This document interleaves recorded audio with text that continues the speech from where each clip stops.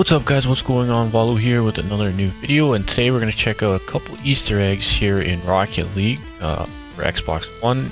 See here we have the Warthog from Halo. Can't really customize it too much. Colors really. Can't change the wheels, can't pick your rocket trail, no hats, no antennas. That's it. The way you unlock it is you have to get a win in multiplayer with all vehicles. And then it'll be unlocked, and then you see here the rocket trail. We'll go to training really quick. Rocket trail is a needler, and I see it there.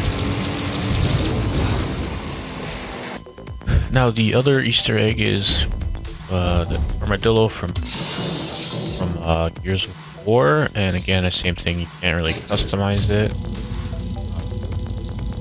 The UV turret for your rocket trail, no hats or anything. That's pretty much it. Actually, let's go make this red. That's how it kind of looks. Gears. That's Gears color.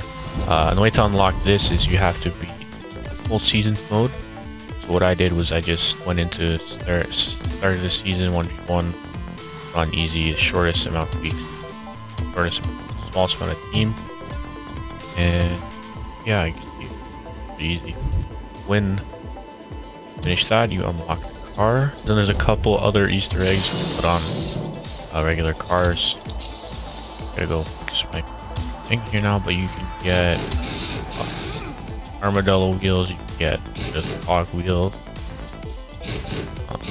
Get the warthog wheels.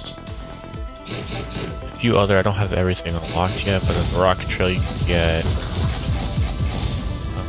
For some reason it's not showing for this car maybe, but I can get